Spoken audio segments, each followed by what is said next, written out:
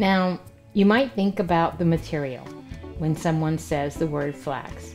And that's made with the stems, and it's made into rope and twine and linen.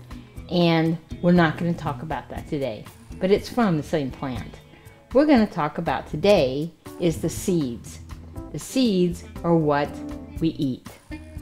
Now, it originated in the Mediterranean around India, and then later on it went to Ethiopia and ancient Egypt. But it's a beautiful plant, and it's blue flowers, and it's low growing, and it's just beautiful. But the seeds are what we eat. And what we have here is the two basic kinds of seeds. They have brown, which is really pretty, and they have yellow. And there are some other kinds that are a little lighter than these and a little darker.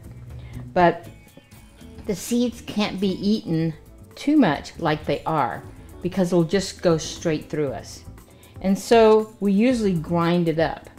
And this is ground meal. It's called flax meal. And it is a very tenuous product because it goes rancid quite well. You'll buy it and it usually comes in a package that you can't see through.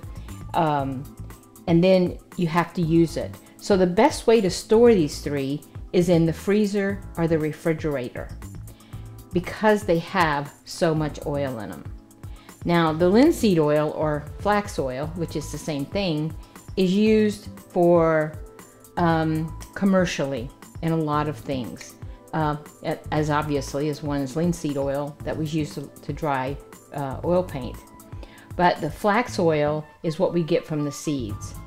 Now, in the United States, most of the flax is grown in North Dakota, South Dakota, Minnesota, and Montana. And most of that really goes to the commercial things that they do. So we want to use the flax oil that we can get out of these seeds, and the product that you end up with is really remarkable. With the ground flax meal, one of the things that vegans and vegetarians use it for is to substitute for eggs. And to do that, you have 3 tablespoons of water. You add a tablespoon of flax meal, and it dissolves. You see that? And then you let it sit for a minute or two, and then you add it to your dish in place of eggs. Now, the benefits of flax is a lot. They have lignans, and they have omega-3 fatty acids, and they have fiber. And the fiber you have to be careful of, because if you use it for the fiber, be sure and drink a lot of water.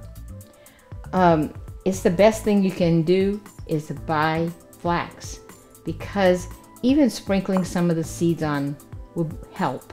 And even in some vegan cooking, the seeds will add a little texture to things, but don't add too many. So I hope you go out and buy it, because flax is good for you.